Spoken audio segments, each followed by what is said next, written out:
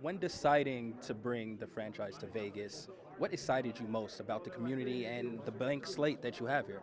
Well, I think the whole idea of having an expansion team somewhere, my first criteria to be involved in a major league sports team, and really hockey was my goal to be involved in hockey, was to be in a location where I wanted to live.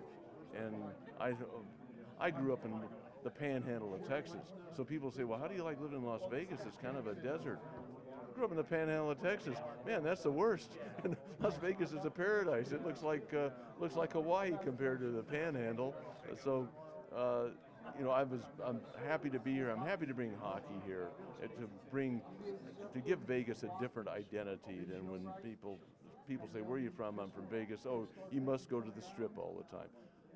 If you live here, you don't go to the Strip all the time. You kind of live and act like a normal person. You're just part of the community, and if you live in Summerlin or Henderson, you hang out in your community, and you go to the local movie theater and the local restaurants, play the local golf courses.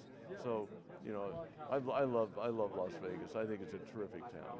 We want to be embedded in the local community, and part of that is to bring our practice facility, 2 sheets of ice, into Summerlin. So we're going to have our youth hockey programs there. We're already doing outreach to elementary, middle schools, and high schools.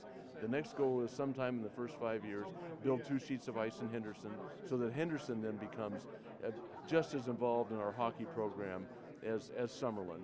And with those 2 sheets in Henderson, we'll have seven sheets of ice in town.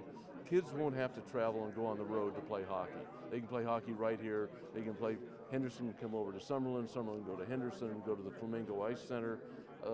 So all part of the plan. It's going to take time, but it's all part of the plan.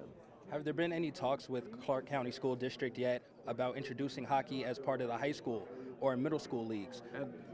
Absolutely. No, we're already dealing with Clark County. We're already getting access to the middle school and to the high schools and to the elementary schools. We're talking about street hockey, youth hockey. Kim Frank, who's really involved with our youth hockey program, had an event this morning. She has another one this afternoon. In May, we're going to give away 5,000 sticks to kids. So we're all in on the youth hockey piece.